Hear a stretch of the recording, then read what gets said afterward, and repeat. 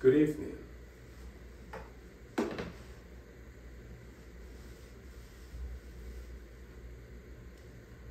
this episode,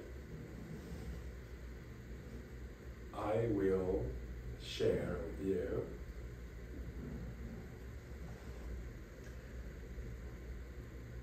my beautiful encounter with artist, photographer Testino.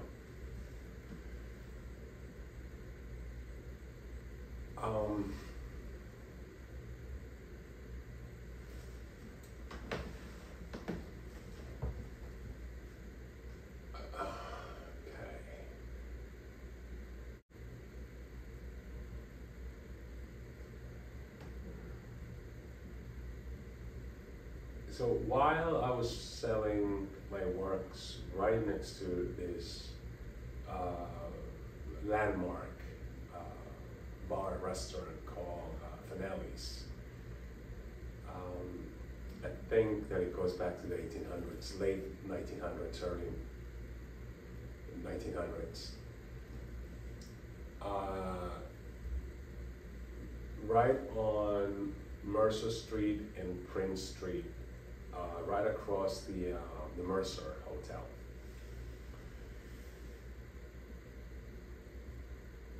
So I made my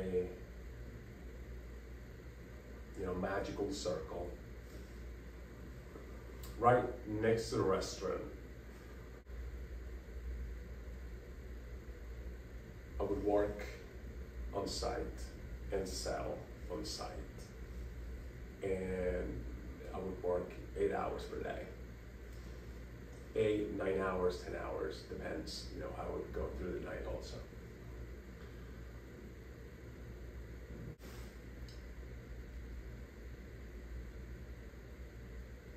I'm making this very simple graphite on paper piece. And I see, walking by, Testino, where he stops by my works and, to absorb the energy and to, just to pay attention to, because he's an artist, so he understands.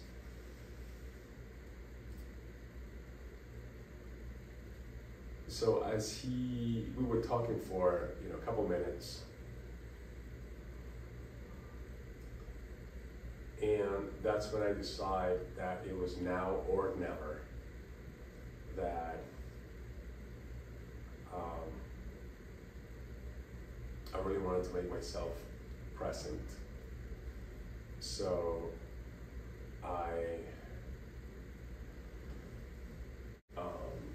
one of my works as a gift. I said, Mario, this is for you. I really want you to have this work. And he really liked the work. And then his assistant, very kindly, super kindly,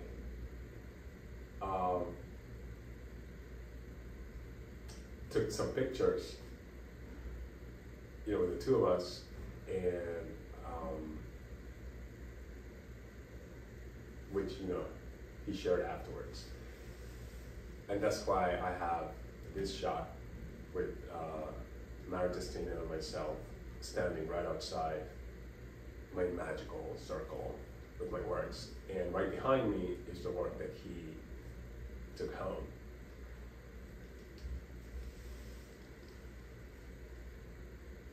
And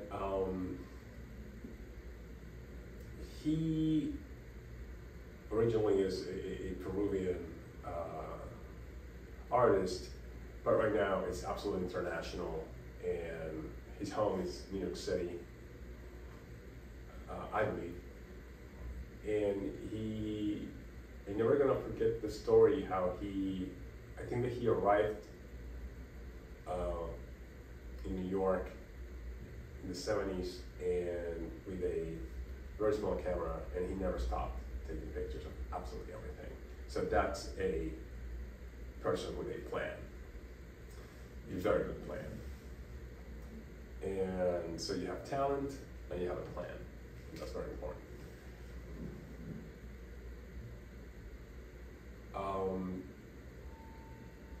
So the interaction just lasted, I don't know, 5 minutes, and he was very happy with the work, and he said, I will frame it. So at that point, I started to realize that it was really, truly important to have a plan, because I was selling my works to tourists and people from the neighborhood for good amount of money, pretty good amounts of money, but nevertheless, the works we're selling, in the streets, so that creates a conceptual devaluing of your work and yourself. And I became very conscious about that throughout the time, and I started to feel reluctant to keep on doing it after 6, 7 years. But giving my works to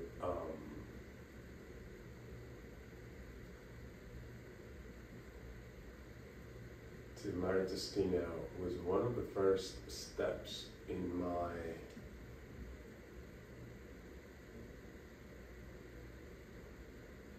personal and secret accomplishment that I really wanted to get through, because I started to realize that no one was really doing everything for me. I started to realize that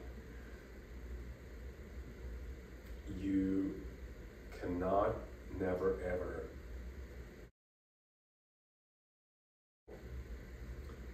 that I was doing that under my own free will of selling my works. I sold artworks that I should have never, ever sold, but I was taking care of my bills, so I had to. So I really hope that those pieces arrive to a museum or to higher places throughout these clients, or maybe, well, who knows. But it was already a word of mouth about my presence in Soho and other neighborhoods, Chelsea. But then after meeting,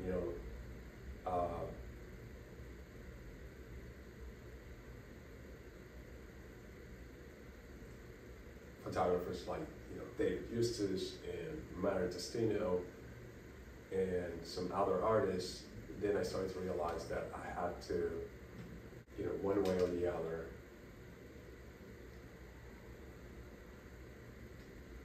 I had to make myself even more present.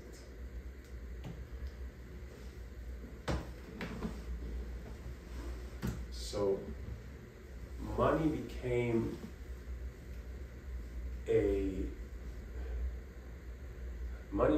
secondary thought. Money became something that it wasn't important any longer. Money or fame. But what it really, really, truly became important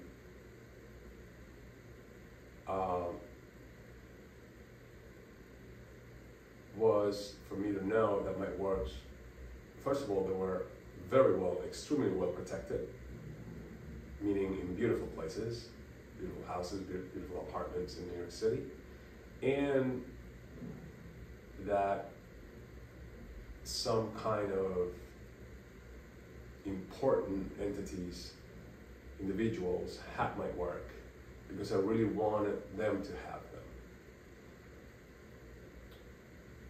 So I started to analyze this in a way more, I started to dissect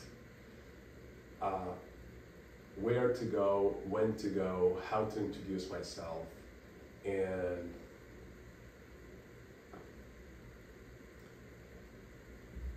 how to always be very clear that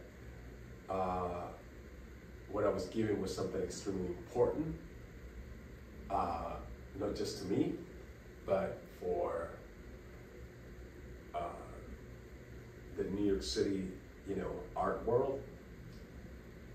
That I was conscious about of who I was, who I am, and that it would be wonderful if they could take upon this gift and embrace it and make it shine. So, in a manner to speak, if I wasn't shining, then my works had to. So that became my first golden rule, to keep gathering this list of important clients that I knew that they would welcome my work and not quite expecting anything from them.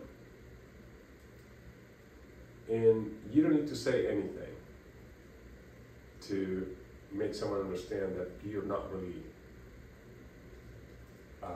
you're not after anything. That they know that for you it's important for them to have them, and they receive it, understanding the value of the work. But I have to, share this with you, that these random acts were actually well thought and processed, and they were organized.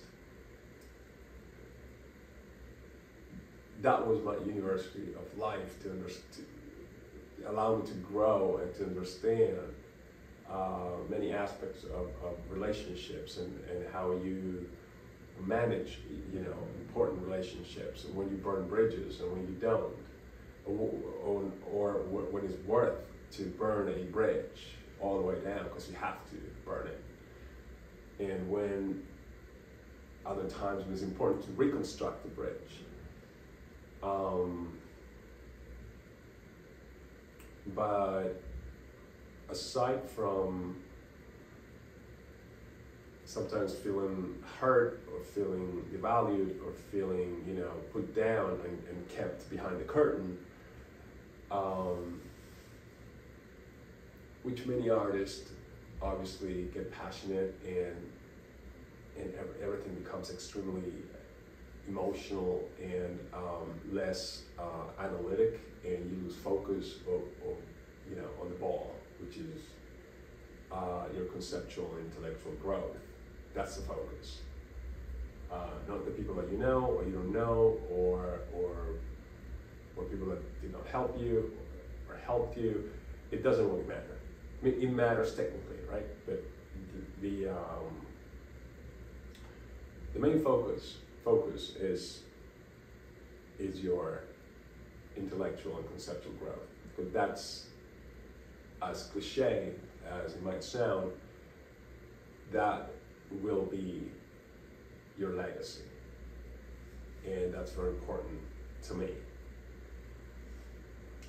And to many others as well. So I don't want to let down anybody, especially my family.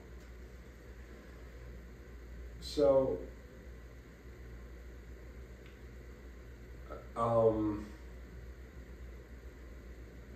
once again, I was very happy. The sun was shining, and it was beautiful.